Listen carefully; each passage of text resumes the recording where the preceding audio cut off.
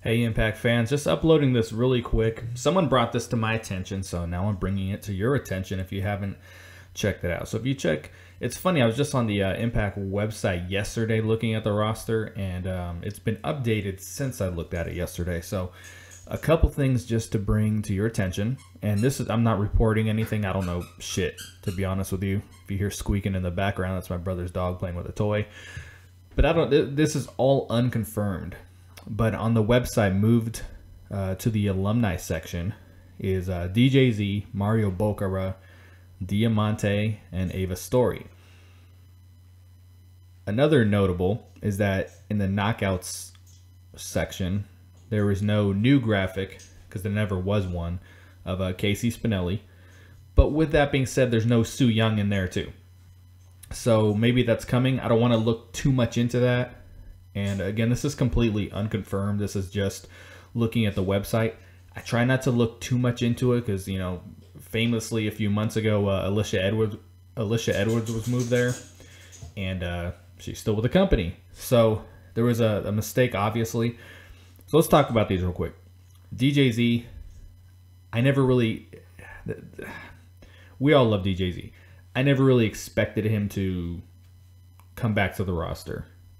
And if you remember when he got injured, it was very, like, they barely mentioned it, you know, as opposed to when Adam Thornstowe got hurt, who was at the time, you know, someone they were going to run with Reno Scum. You know, they did the video packages and they made a big deal over it. But with DJZ, they didn't. So that kind of told me something first. Another thing I had said about a month ago, and some people try to disprove me that I was incorrect in this thinking, was that every time we see some of the Impact stars do a lot of work in Nowhere, Crash, or AAA and not be on TV at all, it's almost like they're finding work for them to do to finish out their contract, and then they never come back. So, interesting there. And it just never, I don't know, with the current X division, like, it would be cool to see DJZ in there, but I didn't think like DJZ fit at the same time, if that makes any sense at all. But it sucks because, I mean, he's someone I think we all like, and it would have been nice to see him get in the mix with these new X Division stars right now. Now that they're putting so much focus on it, and I know he keeps getting hurt. I went to see him at an indie show, I don't know, 4 months. Oh no, it was in the summer, and he was a last minute scratch. And I thought he was healthy because this was after his Impact injury, and because I'm friends with Michael Elgin on Facebook and he runs the promotion out here, I sent him a message as like, because I didn't really want to buy the tickets if certain guys weren't performing, and I said, is DJZ healthy? And he's like, oh yeah, he's good to go. And then I get there and DJZ cuts a promo and pulls out. So I think a lot of us saw it coming with DJZ. Mario Boccara, I mean, when he was on TV, it was always in a jobber role. He was Falaba's tag team partner. They could have done something with that, didn't. But here's the thing with Mario Boccara. He's hurt right now. He's injured. So he just had surgery not too long ago. He's another one with my Facebook friends. So I kind of follow that closely, what's going on with him. So I wouldn't look too much into that. Not that he's, a game changer either way.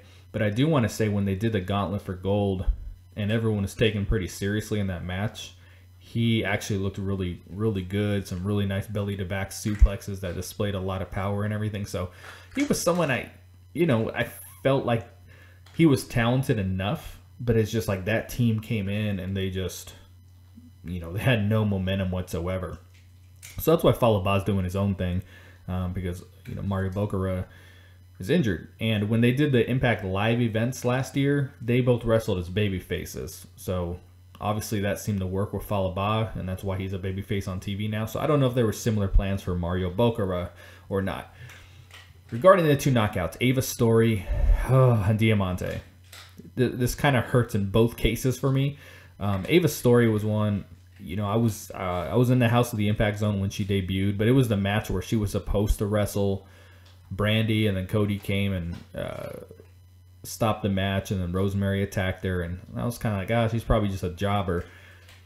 But I was a little bit drawn to her, seeing her debut, and I'm, beautiful girl, wow.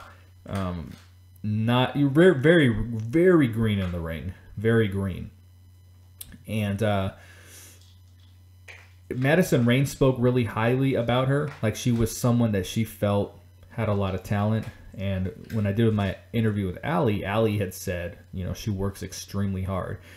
There was one night only where Allie and Ava Story they didn't team up, but Allie came and saved her after a match with Laurel Van Ness.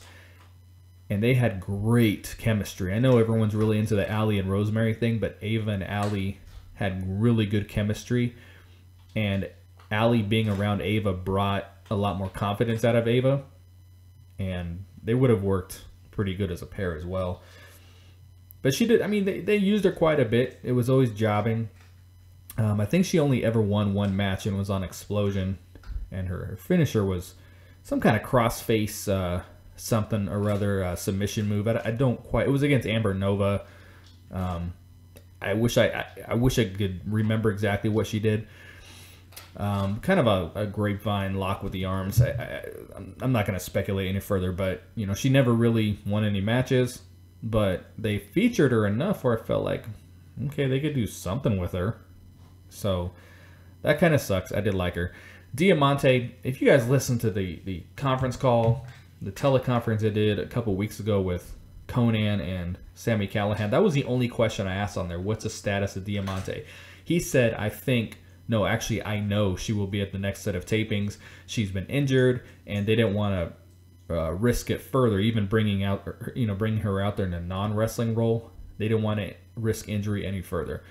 So this is one, if it's true, is potentially really sucks. I won't say it's damaging, but the female aspect to LAX was really cool. And this was a girl who was just like on the cusp of showing us something really brilliant in the ring. You know, almost maybe our version of Lita or whatever. But I really feel like she was on the cusp of doing something special. And, you know, she was showing us these flashes. And, you know, she got hurt twice, I believe. So we don't really know what's going on. Again, this is really unofficial because nothing has been officially stated.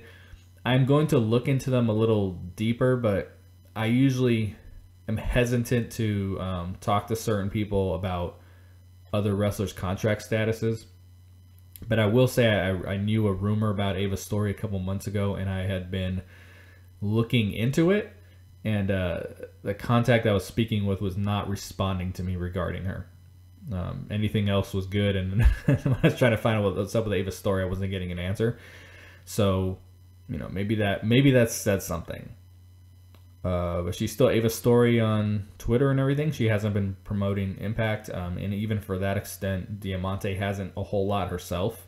You know, she'll retweet some LAX stuff here and there. But so yeah, and again, regarding the knockouts, you know, Casey Spinelli is not on the roster. She was not on the tapings, so we don't know if they only used her for Canada, but they used her a lot in Canada. So I don't know. I do have one person I'm going to contact regarding that, see if I can get some answers. And who's the other? Well, Su Yung, but you know, hasn't made her official debut. But at the same time, there's other wrestlers like the Hit Squad who haven't made their official debut, but they're on the website.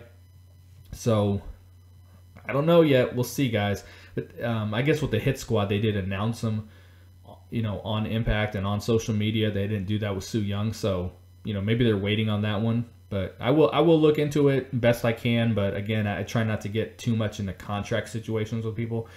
And that's it. I've been babbling here for a little too long. Leave your thoughts in the comments. Hit that subscribe button. Peace.